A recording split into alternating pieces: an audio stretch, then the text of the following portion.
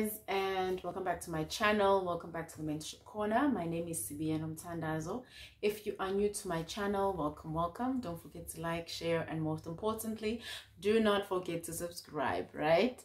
If you're already a subscriber and part of my notification gang, welcome back, guys.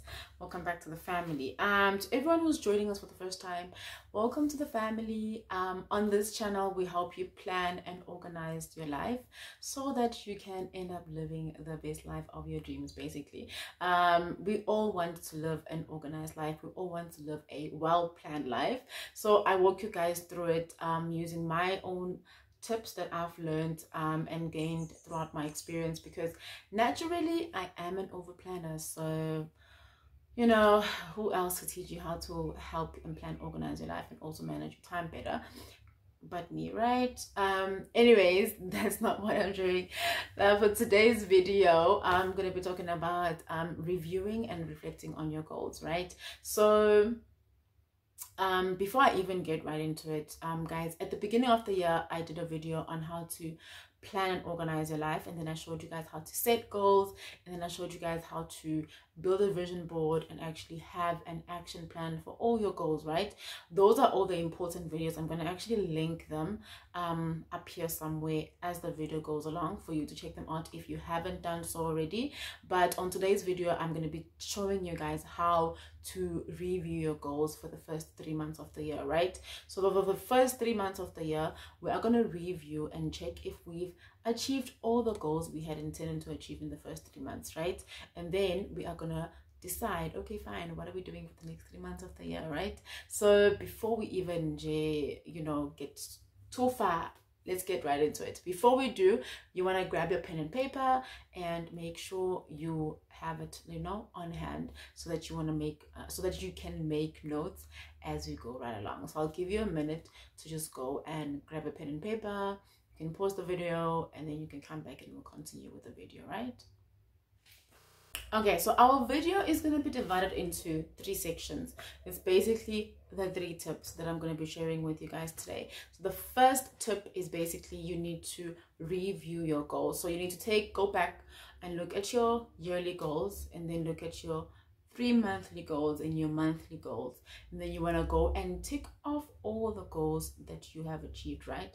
Under every sphere of your life. So I remember when I did my goals, I showed you guys the 8 important parts of your life, or important spheres of your life, that you can actually work around in order for you to draft down your goals for the year successfully. Then you want to go back and look at those 8 parts again, and then you want to look at the goals underneath each sphere of your life, and you want to make sure that you understand how you broke them down, and then you want to tick off all the ones that you have achieved, right? So that's the first step. You want to tick off all the ones that you have achieved, and then you want to leave the ones you haven't achieved on the side, right? And then the second step, oh, am I having 3? The second step, the second step is basically for you to have a look at your action plan, right? So when I showed you how to plan your goals, I also showed you how to build your own action plan. So you want to go back and have a look at your action plan and see if that is still in line with the goals that still need to be achieved in your life, right?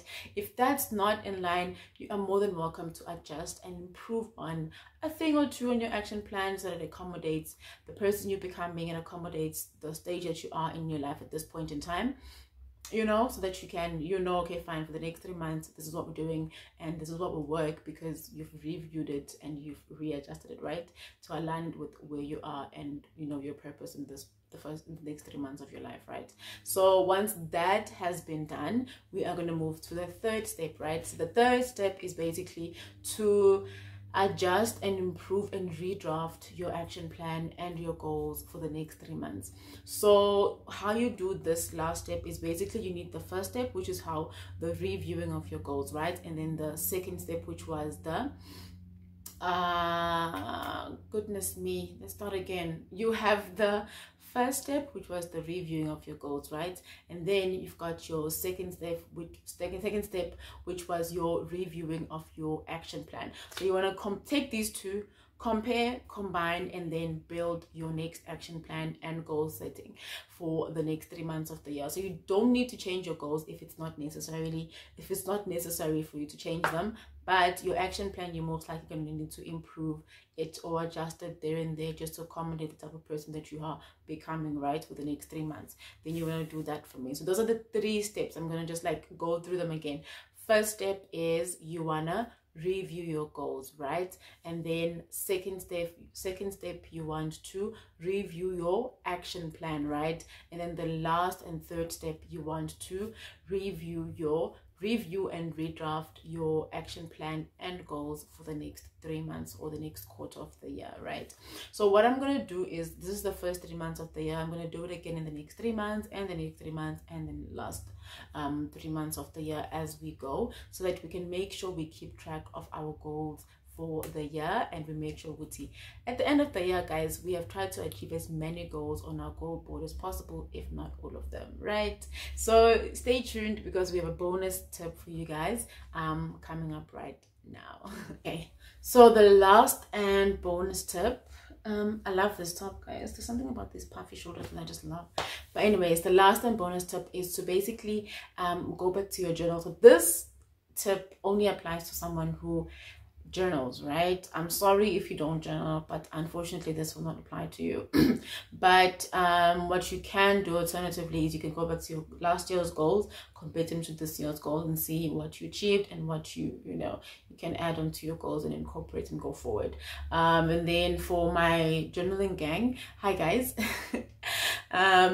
This is the tip for you. So I generally go back to my old journal and read where I was at this specific time last year or the previous year. So that's the tip basically. You need to not shy. The reason why your journal is for you to see if you are growing, and it's to motivate you to grow, right? So you want to make sure that you use that like to the fullest, of its ability. So you want to make sure that you go back to your last year's journal and you want to read, maybe you want to read the first 3 months of the year to see emotionally, mentally, physically, financially, where were you in your life, in your career, where were you in your life? Are you where you wanted to be this time of the year? This year, or there's something that you need to change and improve, right? So that's basically the tip. You want to go back to last year's journal, read. If you can read the full 3 months, gladly, then do it. If you can't, then at least read a few sections on each month to get an idea of where you were last year compared to where you are now, and then you can see if there's any improvement. If there is, great, good job for doing that. If there isn't, you still have the rest of the year to make some improvements in your life, right? So before I love and leave you, I want to say thank you so much for your continuous love and support, guys. The previous video that I posted had the most comments on all my videos, and I am truly grateful for that. Thank you for supporting me. Thank you for believing in me. Thank you for believing in my dream. And I always hope and pray that I continue to touch lives in a way, and I continue to live in my purpose. So I love you guys a lot. Don't forget to like, share, and to subscribe.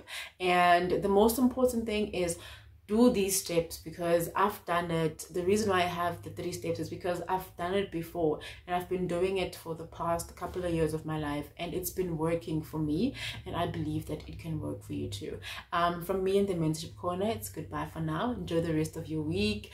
Have a lovely weekend, and let's not say just have a lovely weekend. Have a lovely life ahead, guys. I love y'all. Bye.